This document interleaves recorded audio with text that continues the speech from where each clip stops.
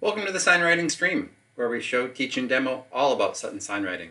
This week, the Sutton SignWriting TrueType Font package. Part 2, Sign Normalization. Let's get started.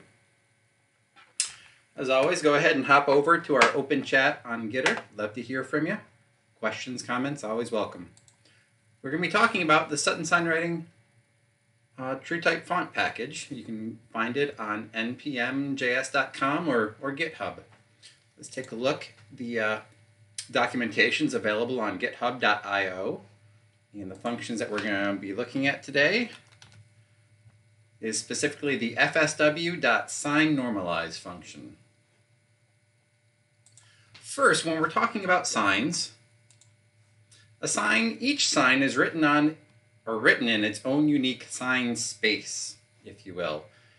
It is where we have x and y, xy coordinates. They range from 250 to 749, but the center of the space is always going to be 500 by 500.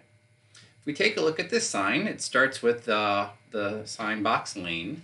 For this, it's the middle lane. So we have our position of the 500 by 500 for the center. We have our pre-processed max coordinate. In this case, it's 514 by 517. That's placed there as well.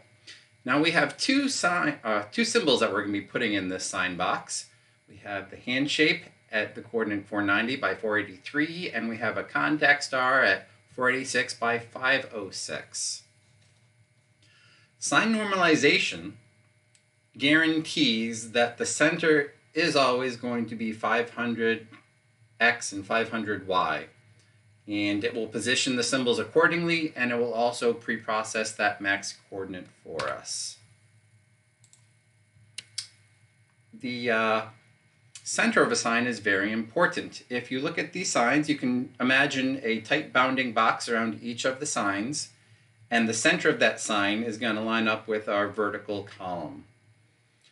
If you look at the sign right here that has the head, you'll see that even though the center of the sign, if we did a tight bounding box around everything, would be more towards the cheek over here, centering and normalization makes sure that the head is actually horizontally centered properly, and that way we can tell the right side from the left side very quickly. It helps with helps with the speed that we can read at. Let's take a look at SignMaker and take a look at exactly how this is going to go. I'll scroll down and we'll open up the US ASL dictionary. Let's put two hand shapes here, and if we center them, the center, like I said, we draw a tight bounding box around our symbols, and we calculate the mathematical center, and this mathematical center is that 500 by 500. No matter how many symbols we put in there and what arrangement, draw a tight bounding box, find the center. And that's where the center is going to be.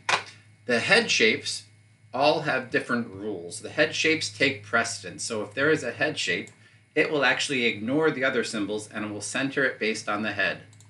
And we can see that. We can move these hand shapes anywhere we want, and the center will always stay the same.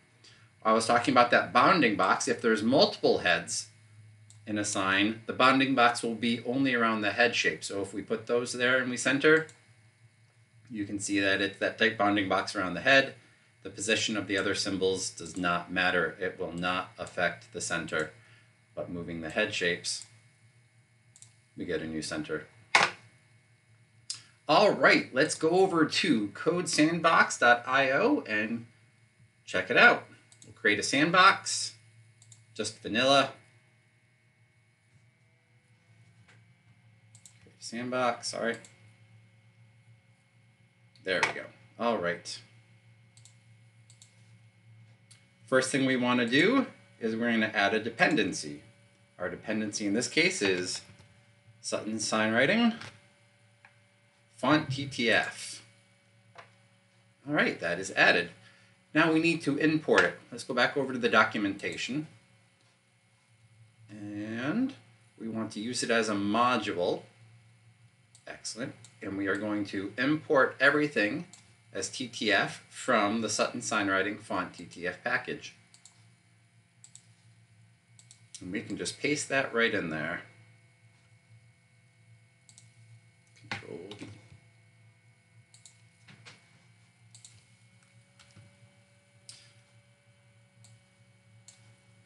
Okay. Now that we have it installed, the first thing we want to do is we're going to do ttf.font.css append. This is going to add some CSS rules to our page in the background as a style element, and that will make our fonts available so that we can use that. The only thing is, if somebody doesn't have the font installed, it will download it from the internet, so we need to make sure that we don't start until the CSS is loaded. So we can use the CSS loaded function. The only thing is, this does take a function itself, so we'll just use a arrow function and define the function in there. So once our CSS is loaded, it will call this function inside.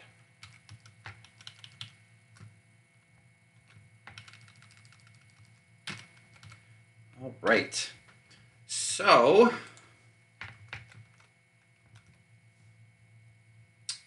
it is ready. All right, we'll do a var spatials equals, we're going to have a symbol key S10000. Then we need to give it coordinates. We'll put it at 480 by 480. Let's put another spatial symbol in there, S20500, and we'll do 520 by 520. All right, so now let's build our sign.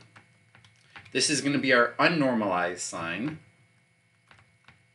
So we're going to put it in the middle lane. We're just going to give it 500 by 500 as the pre-processed max coordinate. That's going to be overwritten anyway. And then we're going to, let's add the spatials. We're going to join. And we're just going to join it with no spaces in between. All right, now we have to normalize it. So let's var norm equals ttf dot, and this is in the FSW section. Let's go take a look. FSW sign normalize.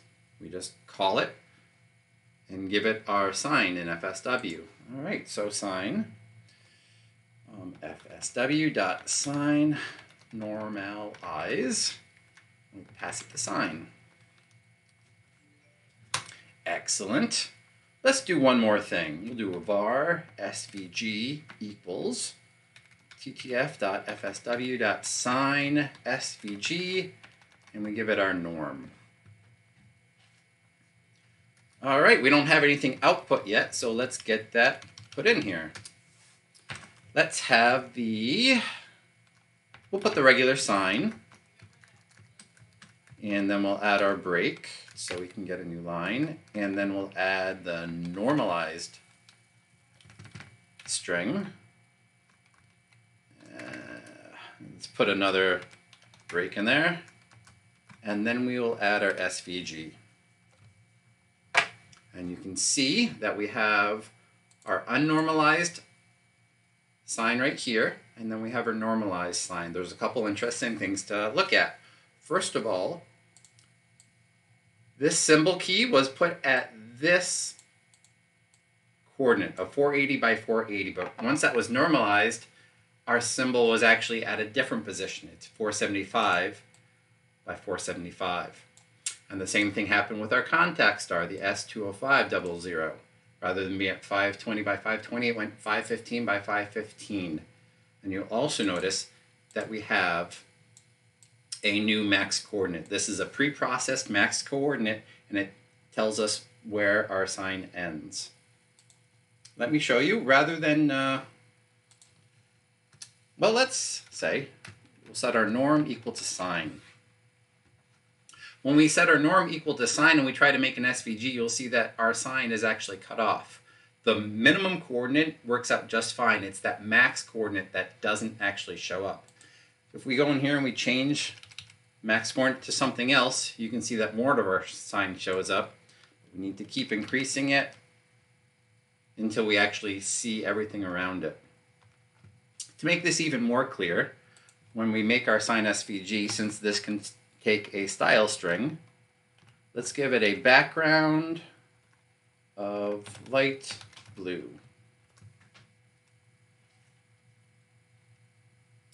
We change this back to